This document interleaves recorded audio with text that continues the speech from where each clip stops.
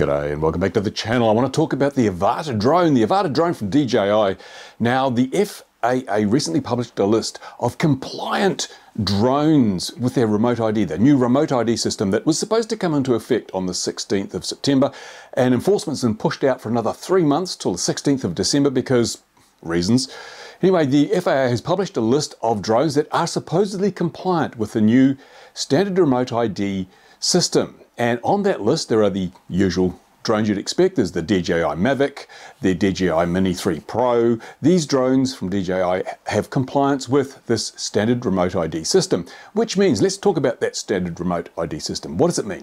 Well, first of all, the drone must broadcast some information. That information includes the height and latitude and longitude of the drone, at speed, the operator ID, a session ID, and very importantly for standard remote ID, it must also broadcast in real time, at least once a second, the actual position of the operator with the ground station. So that's the person operating the drone. Their position must be reported. It's not good enough just to report the takeoff position, as would be the case with a broadcast module, but with standard remote ID, which is supposed to be fitted to all store-bought drones as of the 16th of September, with standard remote ID, the actual position of the operator must be broadcast. So if the operator walks away from the home position, the information broadcast by the drone must reflect the fact that the operator is now in a different position.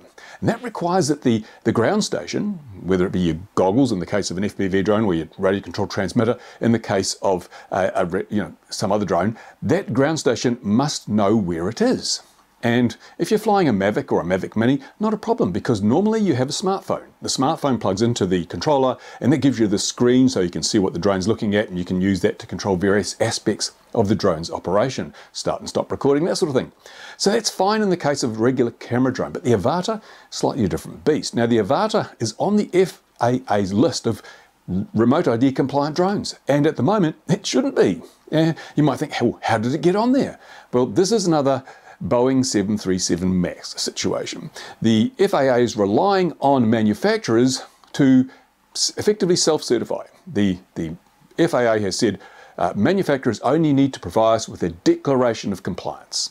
They need to say, we comply. And the FAA says, okay, we believe you. That didn't work out so well with the Boeing 737 MAX. Fortunately, when it comes to drones, the safety issues aren't there. But there's still an issue because DJI has said that the Avata is remote ID compliant. And at the moment, it's not. It's definitely not. Not if we look at the rule and what the requirements of the rule are. For example, you can go out with your Avata and your motion controller and your goggles and you can fly. And if you're doing that right now, it is not remote ID compliant because there's no way for that drone to know where you, the operator, are standing.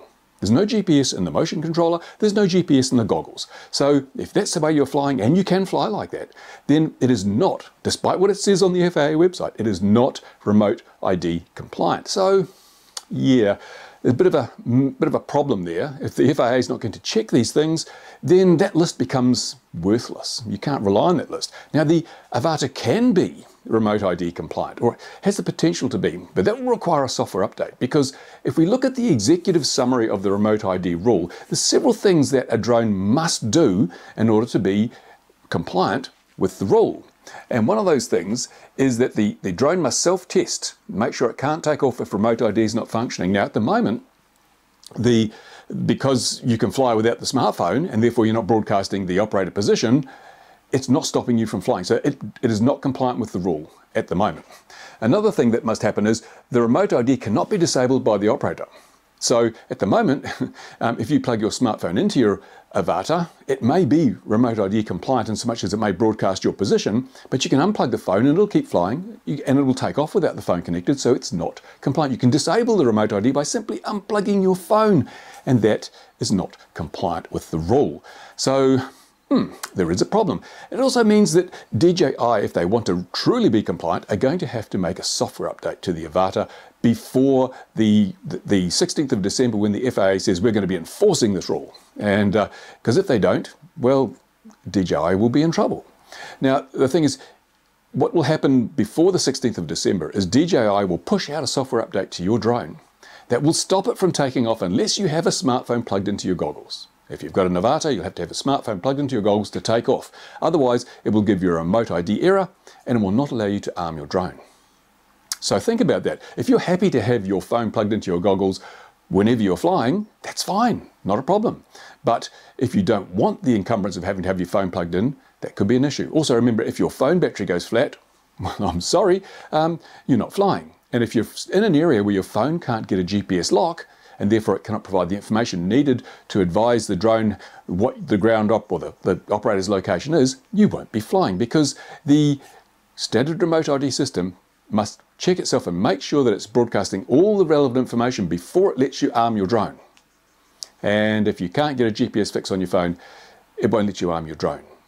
That also brings up the problem of flying indoors, because the Avata has been seen, a lot of people have been flying it indoors. It's got prop guards, it's relatively small, and so real estate agents are using it to film inside buildings and things. But what if you're in a building, a concrete building, or a steel building, where you can't get a GPS lock on your phone? Now, it doesn't matter if you don't get a GPS lock on the drone at the moment, because you can fly it in manual mode and it will still fly with that GPS.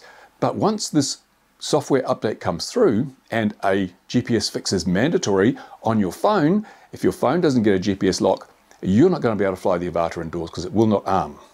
Yeah, these are interesting points that DJI hasn't made particularly clear, and certainly if you go to the FAA's website and look at that list of compliant drones, you might think every time you fly your Avata right now, you're complying with the standard remote ID rule, but you're not, because the drone, despite what DJI have declared, presently is not compliant. According to the executive summary of the remote ID rule, it is not compliant for all the reasons. First of all, it doesn't stop you flying if you don't have a phone plugged in, and it enables you to disable the remote ID by simply unplugging a phone so it can't broadcast your coordinates. So I'm going to do some more coverage on this. I might do a bit of a rant, actually. This is just a public service announcement, but there will be a rant coming. So stay tuned. If you want to see more about this, subscribe, because you would want to, obviously not miss anything. And give me your comments. What do you think? What do you think of this remote ID thing? Do you have an Avata? Are you happy to have your phone plugged in at all times and not be able to fly if your phone is not plugged in? As will be the case when the next software, or the software rollout, the software for remote ID is rolled out before December 16th. You tell me. I'd like to know. In the meantime, thanks for watching. Thanks to my Patreon supporters. You make it possible for me to say, hang on, this isn't right. Well, just about everybody else in the USA, all the other YouTubers in the USA, just don't seem to be concerned, don't seem to be noticing this sort of thing. It's on the FAA list, it must be compliant. No, it's not. It's self-declaration. And DJI, telling porkies right now, I believe, my honest opinion, they're misleading. Because if you go and fly your Avata today, it is not broadcasting the information it needs to be compliant with the remote ID unless you plug your smartphone in. And if you don't plug your smartphone in, it should stop you from flying, but it doesn't. So it's not compliant. There you go. Bye for now. Overregulation is like a tumor. It's killing our hobby. It must be terminated. Now!